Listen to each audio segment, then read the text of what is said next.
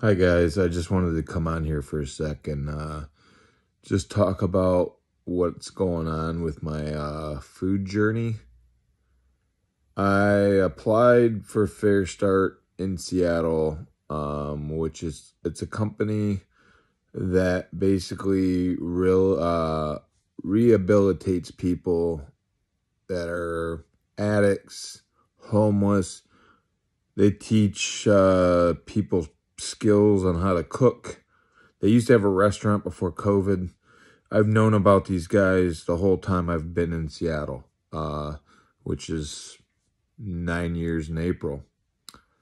So I'm going to be hopefully doing prep work for that, with potential to be an instructor at some point, but I'm still doing the security stuff, whether or not it's working at the nightclub that I'm working at on the weekends or Sam's on the Hill, which, as long as I'm living in Seattle, I'm going to be working at Sam's.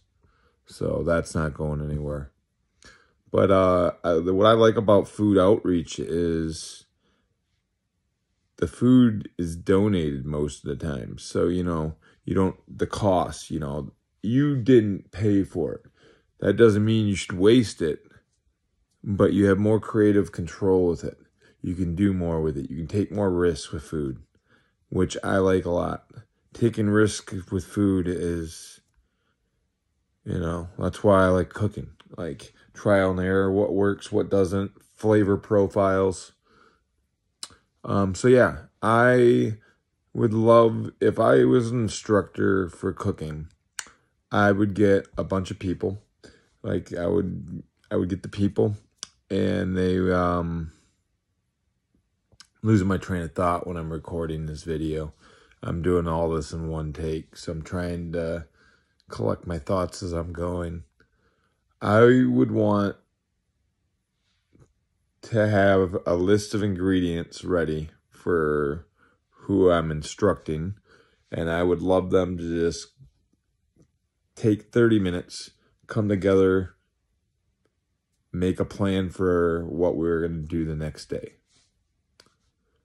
And then I would go home and I would get whatever ingredients and I would do something my way.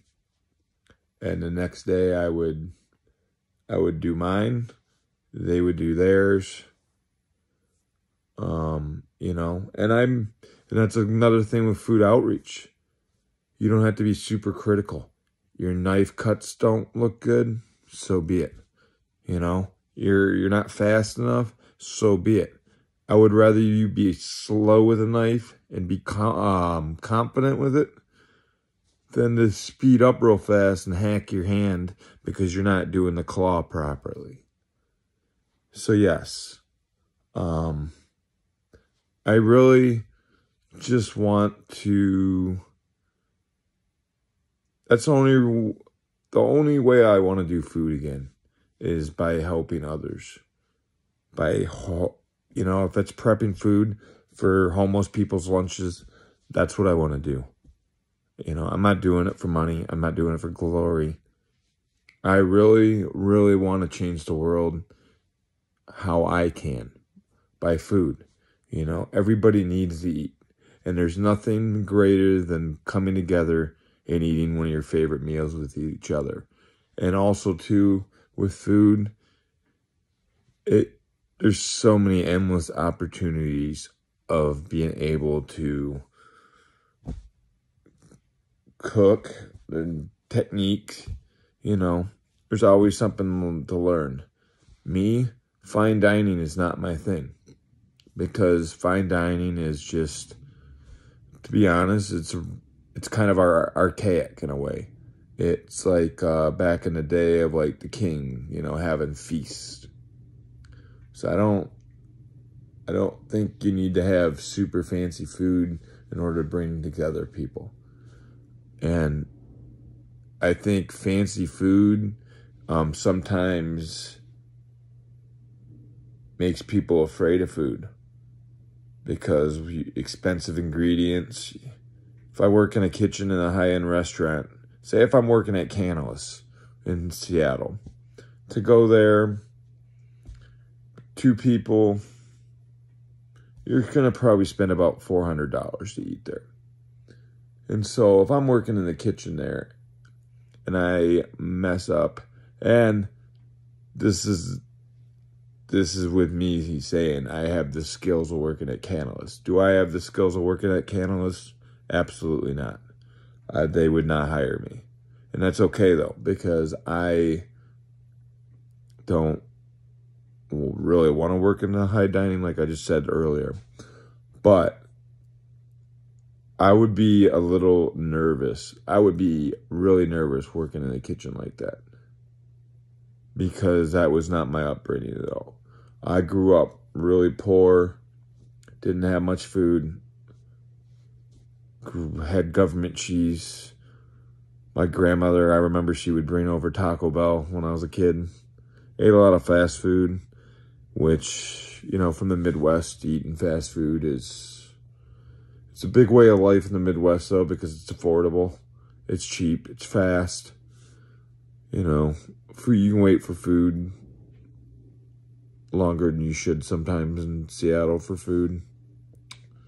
But it's the Uber drivers and all the food delivery have kind of screwed up the industry, because you're cooking so much for to-go orders, and, you know, you don't even know if the food's going to be warm by the time you get to it. You know, you might not even get the food. And, you know, the Uber drivers that come in my work, you know, they have a job to do. I get it, but they get really frustrated with how they have to wait for the food because it says it's ready on the phone, but the cook might be backed up, because the cook's not only cooking for the Uber orders, he's cooking for all the people in the bar. So if we're busy, then we get backed up. And so, you know, they're the kitchen workers at my work. They're amazing. We have the best one of the best kitchen staffs in Seattle at our locations, for sure. Anyways, guys, it's a lot. Wow, I've already talked for 7 minutes. So yeah, I just want to do these videos. They're going to get better as I go. I'm not trying to get really fancy production value. I'm not trying to be famous. I'm not trying to make money off this. If I do end up making money off of YouTube videos, I'm definitely donating at least 50% of what I make to probably... I haven't come up with a plan yet for it. I would love feedback, comments, like, subscribe, please. Please share this. You know, it takes a village. And I was put on this earth to try to make changes. I'm really, at this point, I feel like food outreach is my calling. I haven't really talked about this too much either, but there's a possibility of moving to Vietnam. And if I go there, I would love to learn the culture of the Vietnamese people. I would love to just embrace their cuisine. It's really French inspired. For you guys that don't know me, I have a culinary degree from Le Cordon Bleu.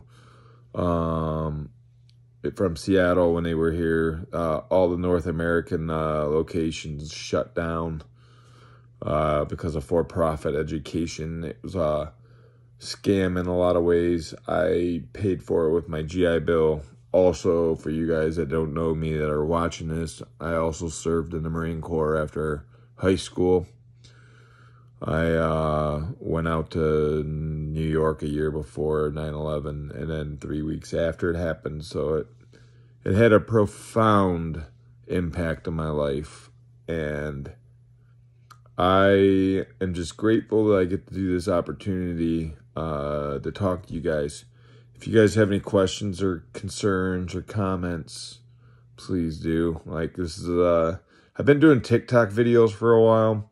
So that's, I'm fairly well. I got almost a little under 8,000 followers on that. So I want to do it more on YouTube. I want to blow this up on here. I just want to end this, guys. You guys are not alone. You guys, if you need anything, I'm here for you. Please don't feel like you're struggling alone. And God bless. Thank you, guys. Peace.